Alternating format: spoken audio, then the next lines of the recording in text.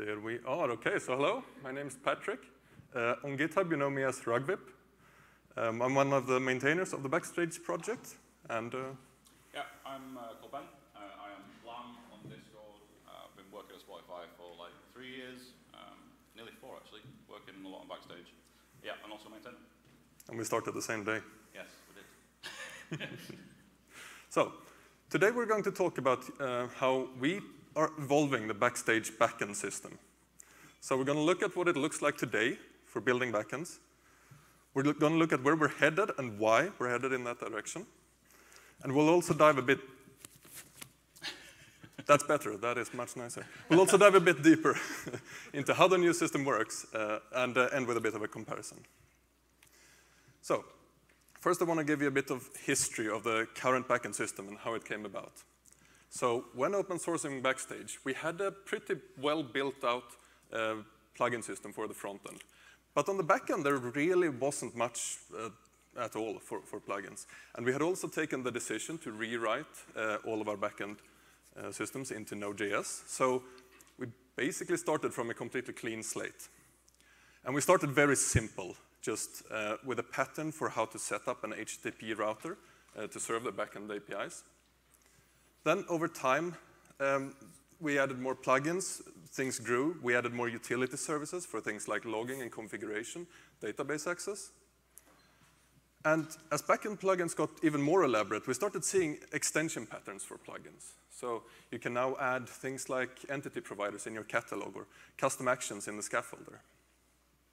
Now, all of these new things grew out while we maintainers were kind of frantically trying to keep things a bit consistent across the project. So that's led us to where we are today, where there are quite powerful tools for building elaborate backend plugins.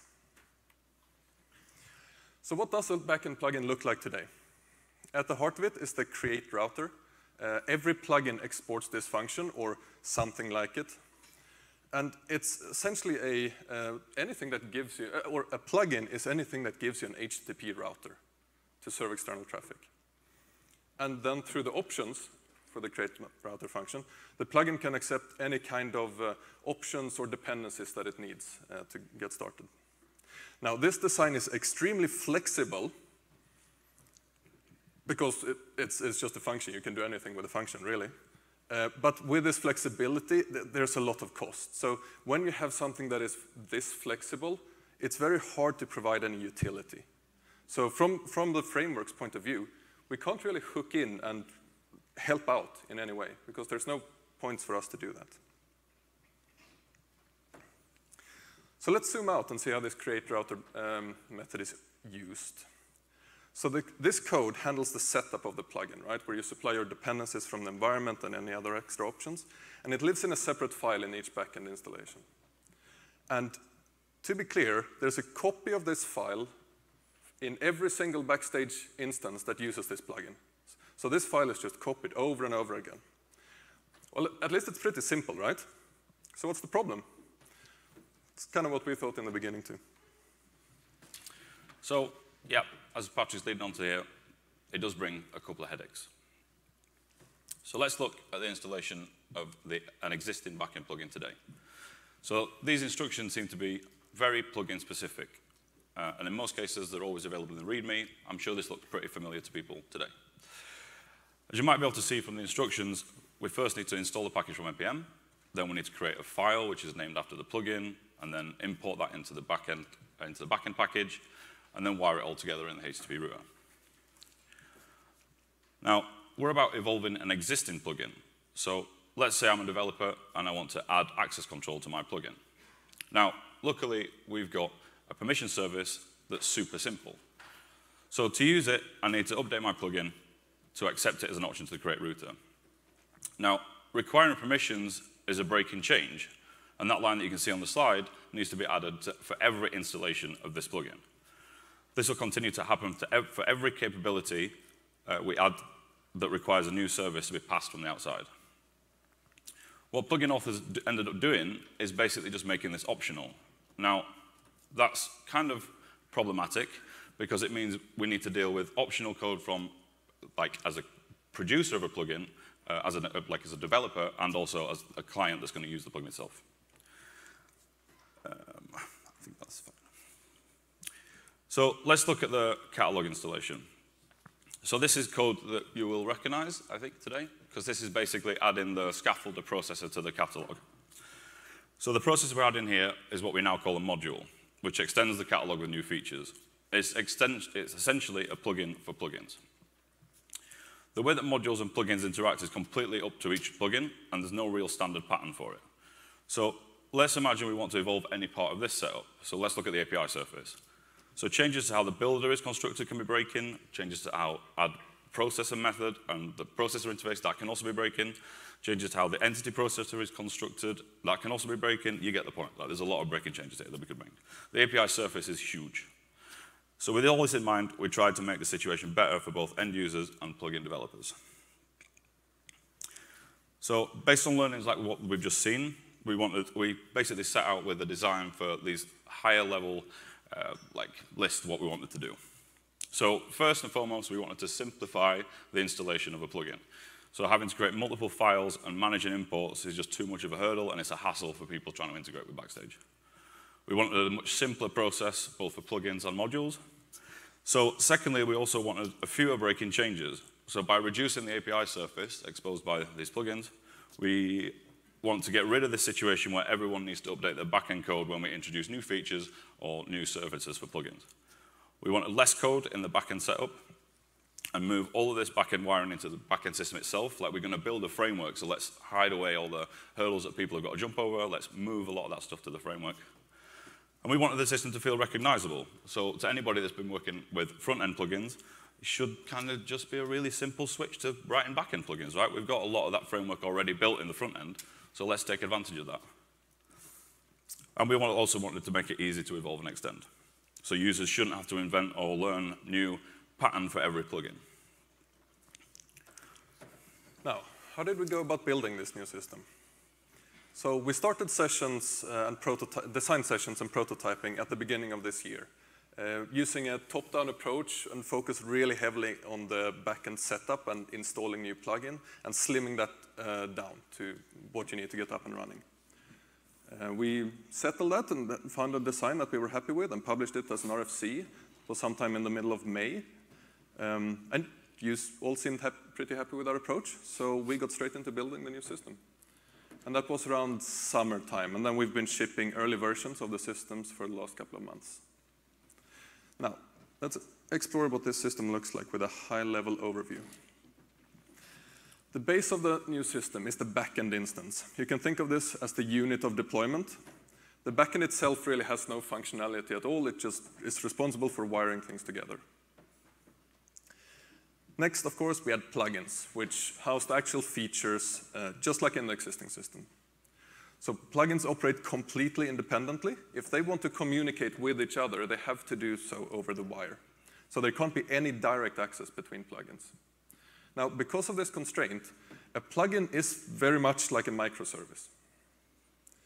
Now, it's up to you to decide the way you structure your deployment in your backend installation. So you can take all of your plugins and put it in a single backend, or you can go the other way and other extreme and split every single plugin into its own backend, or something in between, all depending on your need to scale and isolate individual plugins.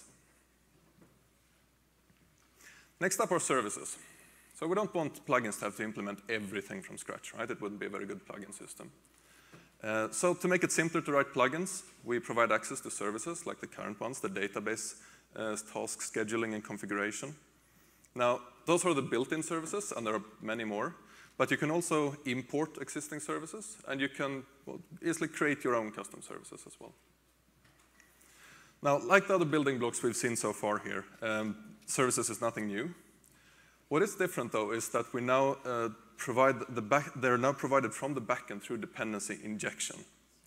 So this means you no longer manually need to wire up your backend to pass services to each plugin. And a shout out to Jussi from Rode for helping out with that early on. We also wanted services to be a customization point. So just like in the front end, where you can replace services.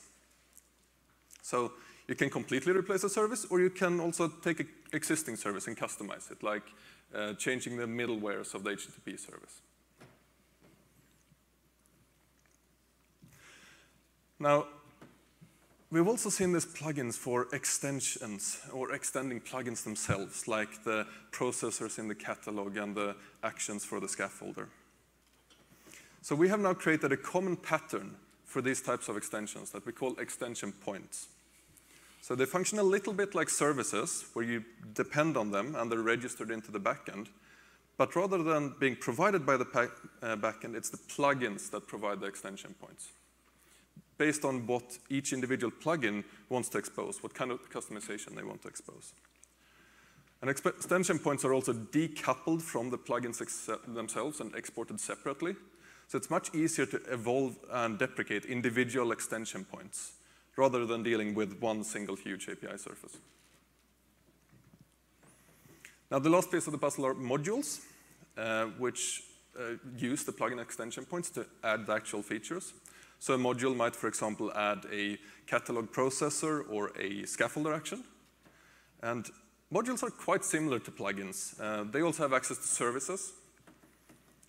But one key difference is that they must be deployed together with the plugin that they extend, and each module can only extend a single plugin. So in many ways, a module is a plugin for plugins. All right, so let's take a look at what this new backend system actually looks like in practice. So all of that setup code that you used to have in the backend has now been distilled down to a single function call, create backend. By moving all of that setup code into the system itself, it's a lot easier for all of you to maintain the backend, and it's also a lot easier to evolve and extend over time. There's plenty happening under the hood, of course, like wiring up all the built-in services that everyone has to manually configure before.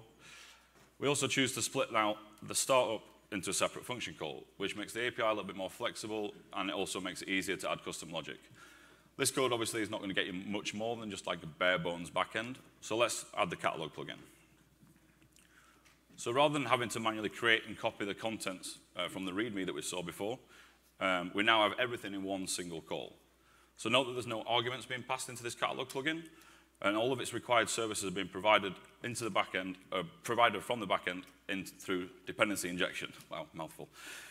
This means there's much less code needed if you stick with the defaults, but it's also possible to make deep customizations. So you might notice that the catalog plugin is a function call. That's because we give you the ability to pass in additional options for making lightweight customizations.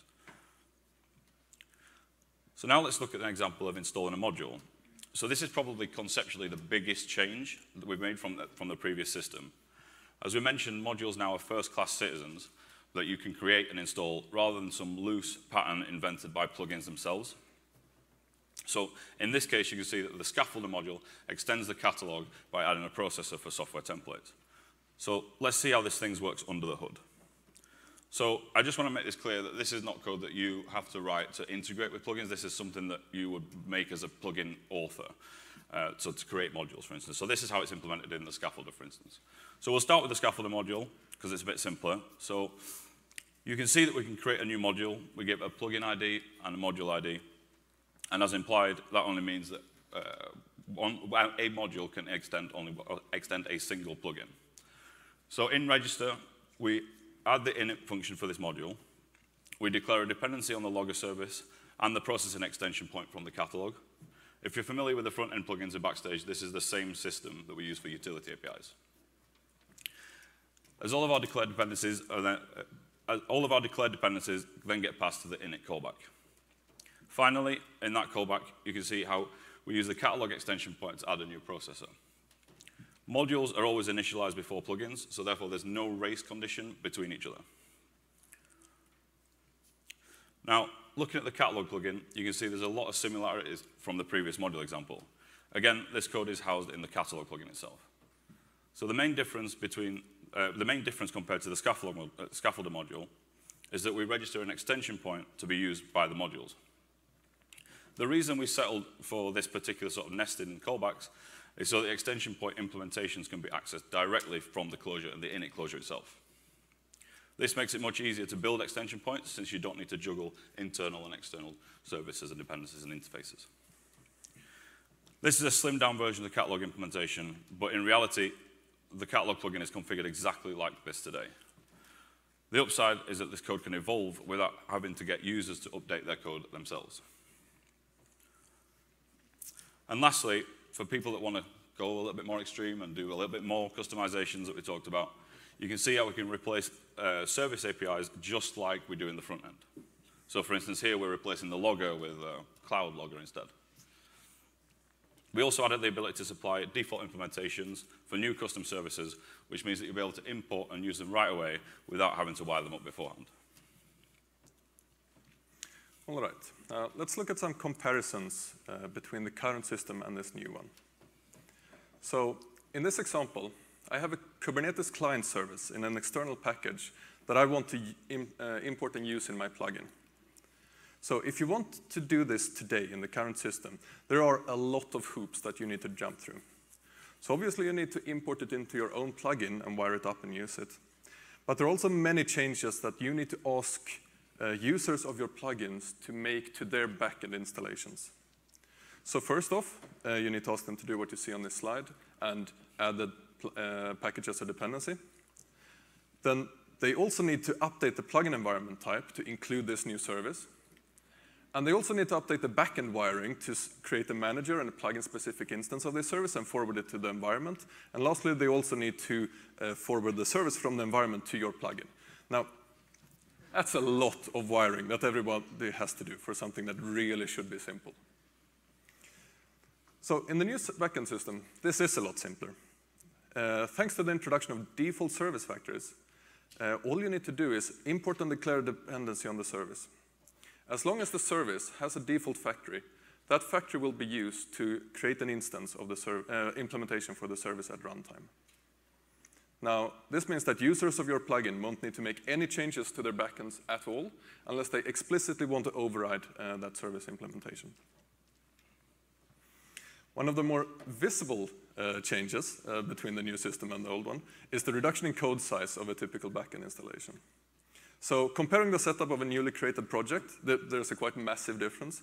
So rather than 9 separate files with 348 lines of code, we now just have a single file with 26 lines of code. That's more than an order of magnitude difference. So overall, this gives an indication of how much easier it will be to manage a backend installation once we roll this new system out. I'm sure something a lot of you are thinking is, oh crap, another migration. And yeah, there will be some pain to upgrade. But as we saw on the last slide, it's mostly about deleting a bunch of code, especially if you have a somewhat standard setup. So you delete the plugin-specific file, and you replace it with a one-liner in the index file. Now, any customizations to the backend wiring, where if you've done custom services, that would need to be replaced with a custom service implementation. And any plugin customizations would be either options or migrated over to be modules instead. Now, you'll be able to find both general and plugin-specific guides for this in our upcoming migration documentation.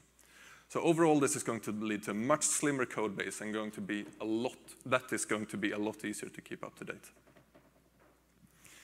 So what about migrating the plugins themselves to the new system? Might get quite complicated, right?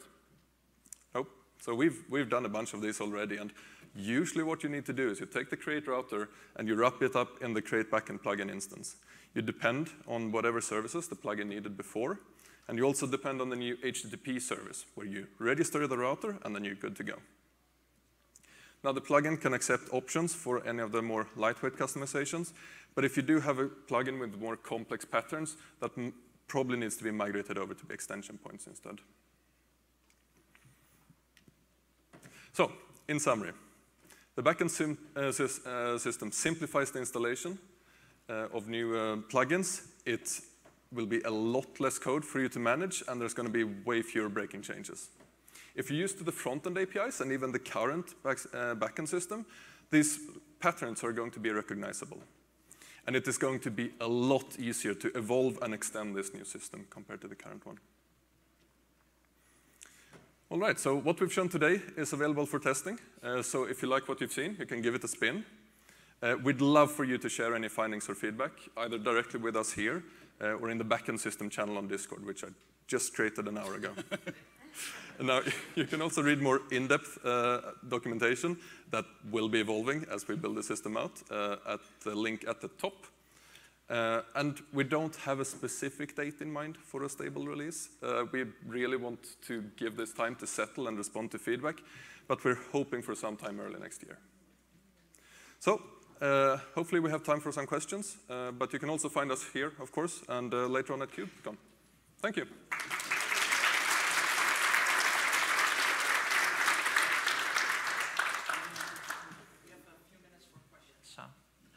Martina will run around, so if there's any questions, raise your hand. Objections about migrating again?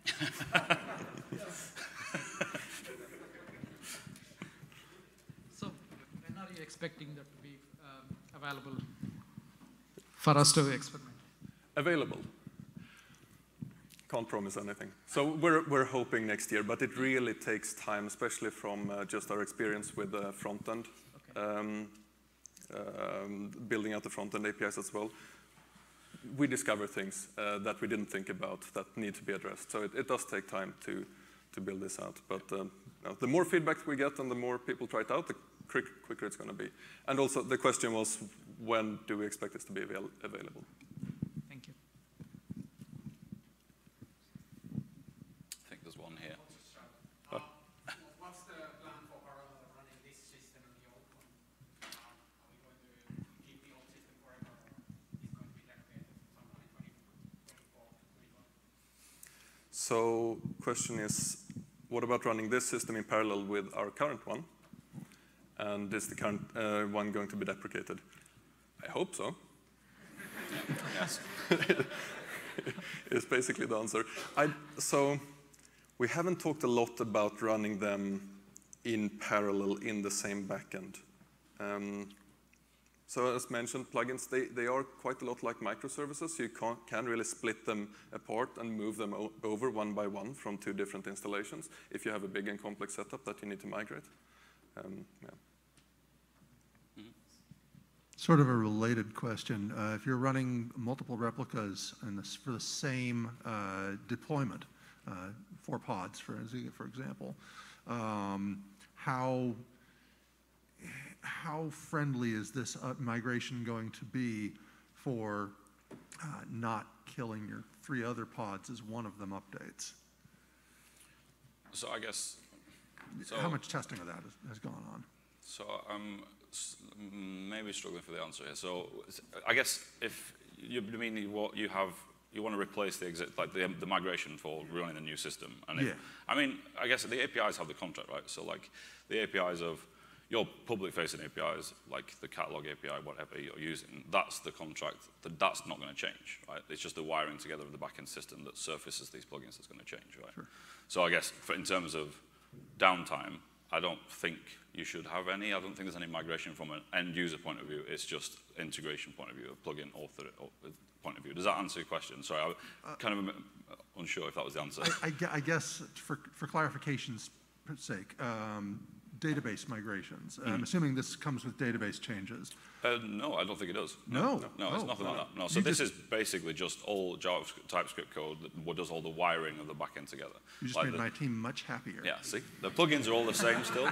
It's just the actual export of things from the plugin. So the database migrations are a contract somewhere else. Like this is just what the plugin exports and how we wire everything together. Thank you. Right, cool. We got there in the end.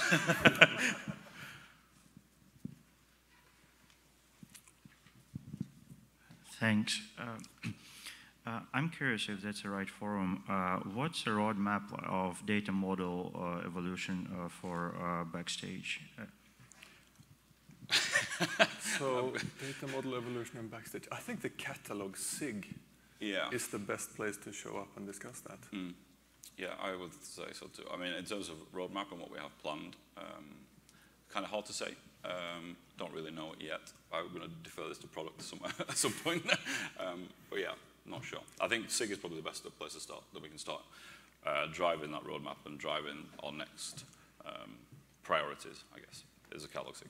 So you can find information about the catalog SIG in Backstage/community, I believe? Mm-hmm. Yep, good. Yep. Taras has a question. This is for Charles, so questions. This is Charles' question. What are your thoughts on being able to unmount a module once it's been activated, like at runtime? Dynamic plugins. I remember that discussion. Yeah. We're looking at most likely introducing some form of life cycle service to kind of hook into events of startup and teardown. Just especially for startup where you want to get HTTP serving, listening kind of at some specific point when the backend is ready. No concrete plans yet. Work with us to implement it. Sounds good. Yeah.